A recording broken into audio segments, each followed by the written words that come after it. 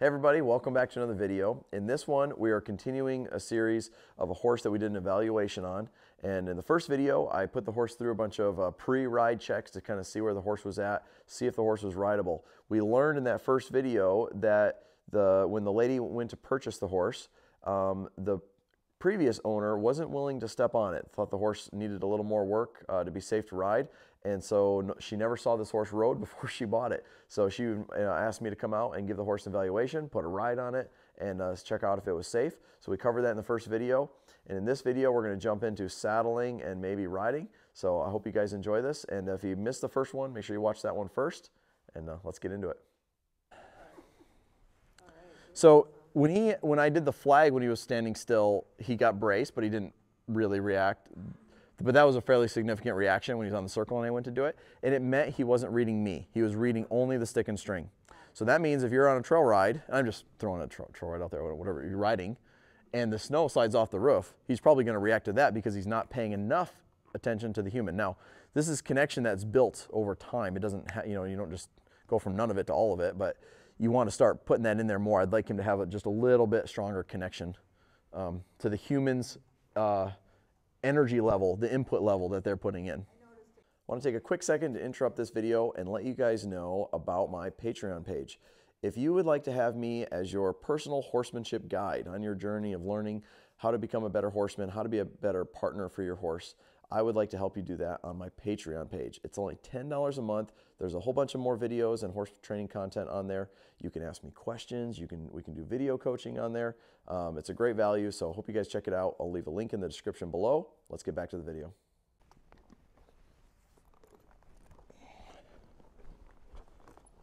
And you can see again, we're on that right side, which earlier I mentioned that he was more comfortable with me in his left eye.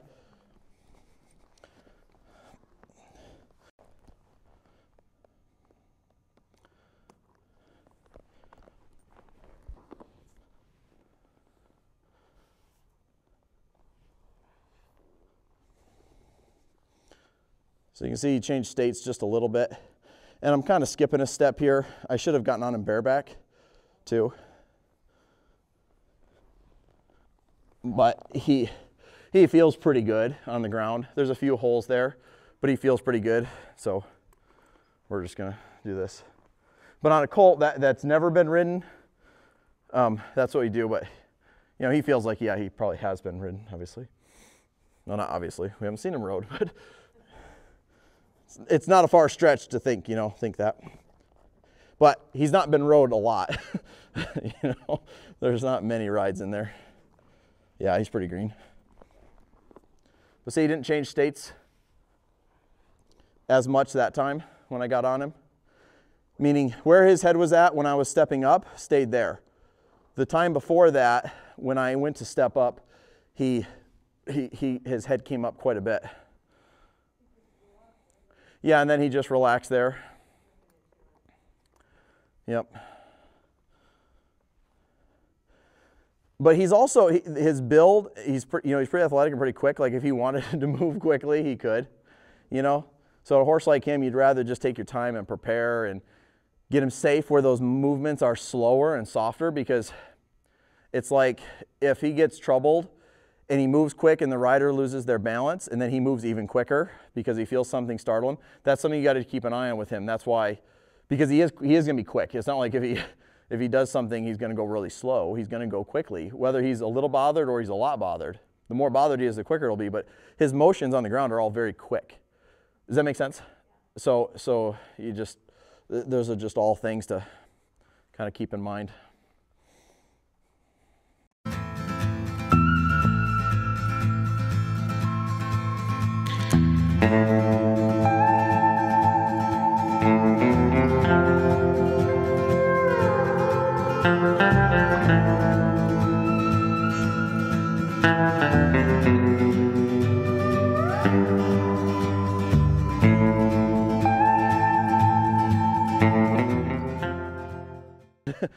One of the questions I ask, and this is a really good tip for the YouTube world to know, and he has a little, see I stuck going to the right here.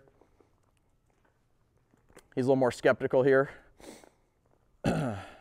one of the questions that I ask if I'm looking at a horse for a client or something is I'll say, what's the worst thing this horse has ever done? And it's hard to dodge that answer. There's a lot of answers when you're looking for a horse that people can say, but you say, what's the worst thing they've ever done? And I'll ask them, have you given this horse any drugs? Well, like, say you would have rode him and he was super calm and chill, and then you bring him back here and he's all amped up and wild, and you're like, what happened? Well, I ask everybody, have you given him any drugs or sedatives? You know, because if you don't ask, people can just not share. You know, and it happens more than you think, unfortunately. And so I try to ask those tough questions, and I'd encourage everybody to ask those tough questions, or even, you know, when you go look at a horse, say, you know, I want to see that horse just out in the pen. You know, I want to see you catch it, saddle it. I want to see the whole thing, you know. Well, this is feeling pretty good.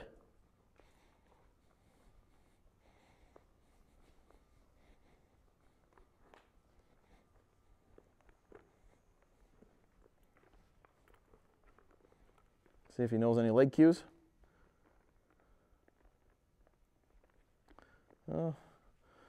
Maybe not. I don't know.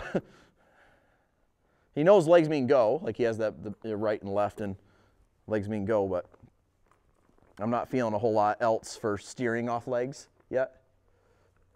He's mostly operating off the feel from the snaffle.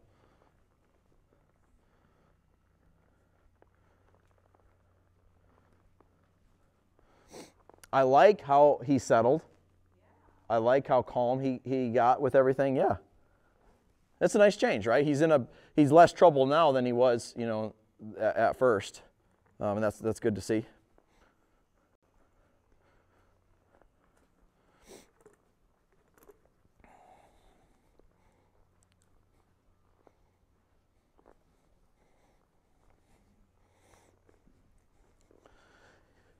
He has enough rides that he doesn't feel like a colt that's, when you ride a colt that has very few rides, like maybe 5 or so, they're like this. He rides out in a straight line, which tells me he's been rode somewhere, you know. He's had enough hours logged on that he travels straight, so that's good.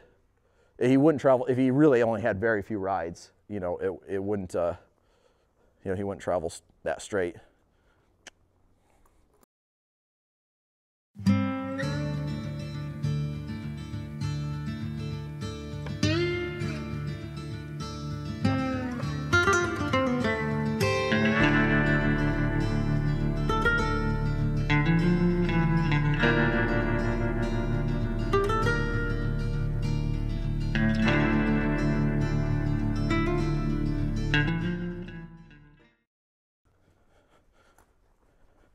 Yeah, I mean, like see there, he's going sideways when you ask him to trot instead of just trotting on a circle.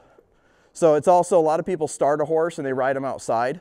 So with how straight he travels, he probably rode outside of an arena more than he rode inside of an arena or a round pen, which, you know, it's neither bad or good. It's just kind of what it is. Again, these are guesses. I don't know, but yeah, I'm kicking him. So he doesn't understand legs mean go real super easy. You know what I mean? He feels like a colt that has a few rides that doesn't really know what that means yet. But because he got troubled earlier in this first ride, I wouldn't go to, you know, spanking him on the butt to get him to go, or, you know, it's not about that. We're still doing a training session in terms of he's going to be left in a better place mentally, you know, than we started with, which is pretty cool considering, you know, we challenged him with a lot of different things, right?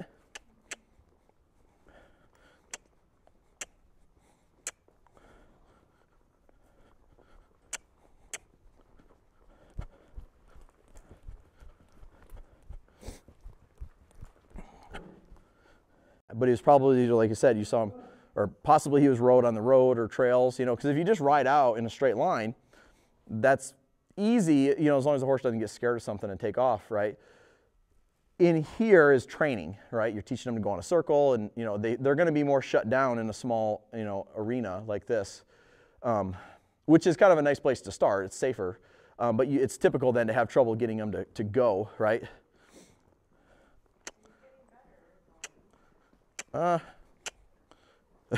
Ish. No, it's not bad. I'm just trying to point out what it is. It's not good or bad. I'm just trying to give you an examples of it's a pretty green horse feeling to have him go that way when you're trying to trot in a circle. I got his nose tipped that way. You know, at a walk, he traveled where I wanted. But as soon as I moved him into a trot, which just to me feels like, the way he feels is he probably has, you know, 20 rides or so or more, 20, 30 rides. Probably got rode outside, just following another horse and straight and that. He's accepting the human. He's not afraid of me at all up here, which is really good news. He handles the reins right and left really well. But he probably didn't have a lot of arena training or even probably didn't have a lot of trot work. He's not afraid of the trot, but he doesn't understand that legs mean go. And so I'm taking a guess. I don't know for a fact.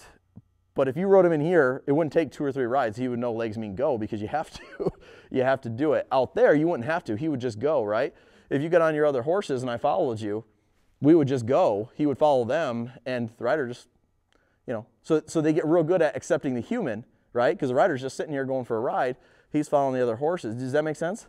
And then he gets to travel in straight lines. So to me, that puts together what I'm feeling of he doesn't feel like there's a whole lot of training here, but it feels like he accepts the human well. He's not afraid of being ridden. I would also walk him around outside and see how he handles it out there, you know, but he feels like he's probably been on trail rides more than arena riding, which might be good news as well. I don't know, depending on what you want to do with him. So that's my, that's my 2 cents. How does he back up in the saddle? Have you tried that yet? We can give her a go. About the same as on the ground.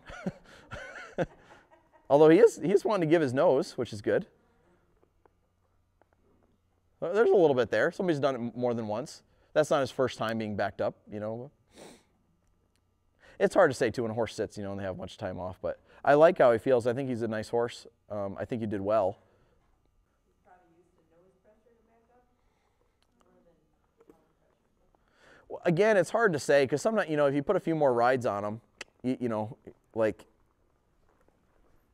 see if I ask him to bridle up here, like he actually acts like he kind of knows that a little bit.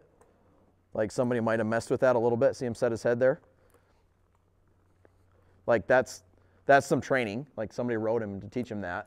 What I showed you, what I told you, what you knew of him, and what your thoughts are on this? Well, I was surprised at a few things that you did, that he got reactive Like the what? string and the Stick and stick. string going over his Yeah. back. Yep. Yeah, because he was fine, you know, more on the ground with that. Yeah, and that is common that they're good with it at a standstill, but you put them in motion, and a lot of horses get bothered by that. And that means we need to teach him to follow our feeling more, you know, follow our intention versus the stick kind of represents other noise happening. Yeah, I guess I would have thought maybe you'd be more willing to trot under saddle. But I really felt that I had a feeling he was going to be calm about you getting in the saddle. So, but I think he is making some progress just in today. And Yeah, I've you see only him yawning right now. He's getting settled. And Yeah, I've only worked with him a few times, so each time he seems to be learning a bit more. yeah.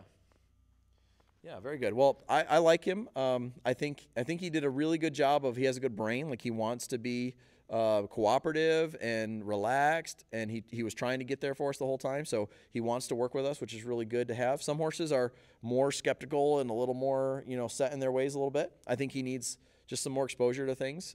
He's a bit inexperienced for his age, but that's something that we can do with a little time. And I think you got a nice horse here. Okay, great. I was also really happy with how smooth he was. A lot of times short horses with shorter backs are choppy to ride, and he was actually pretty dang smooth at his trot. He's a beautiful horse, so we'll keep up with the story with you and Zane, and we look forward to following up with this. But thanks for letting me come out and work with him. Okay, well, And, thank you for coming out. All right. I appreciate it. Yeah, my pleasure. All right, thank you guys for watching this video. Hope you enjoyed it. Make sure you hit that subscribe button, and we'll see you guys on the next one.